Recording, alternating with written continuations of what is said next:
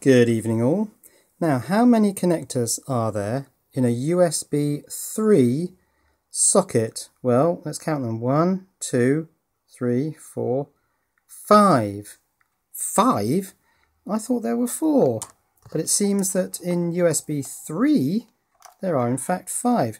Now, USB 3 is completely backward compatible with USB 2. So how on earth do the 5 pins in the USB 3 socket mate up with the 4 pins in the USB 2 socket? They just look completely misaligned.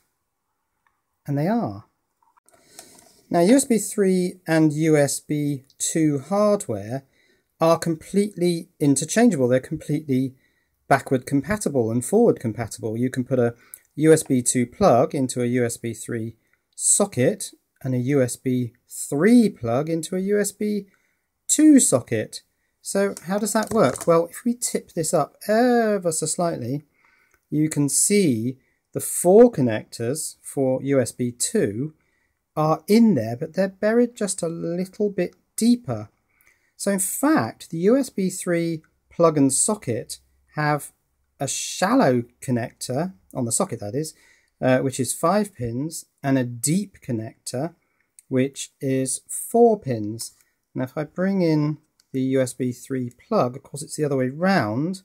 The 4 pins, or at least the 4 tracks, are near the tip, so they mate with the 4 springy connectors deep inside the socket. And then near the back, I can't really see it here because the light's not shining on the middle of the 5 pins. Not sure why, perhaps it's gone dull. But anyway, those deep at the back mate up with the shallow and near the front 5 connections in the socket. Interesting. And it is pretty noticeable that the USB 3 plug is a longer plug. The USB 2 plug is a shorter plug, and I would imagine that the corresponding socket has a bit more depth for USB 3 than the very low profile USB 2 sockets. And I'm only looking at the hardware here, the physical plug and socket arrangement. 5 strips there and 4 springy pins.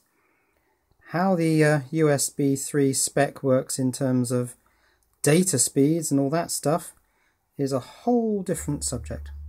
Cheerio.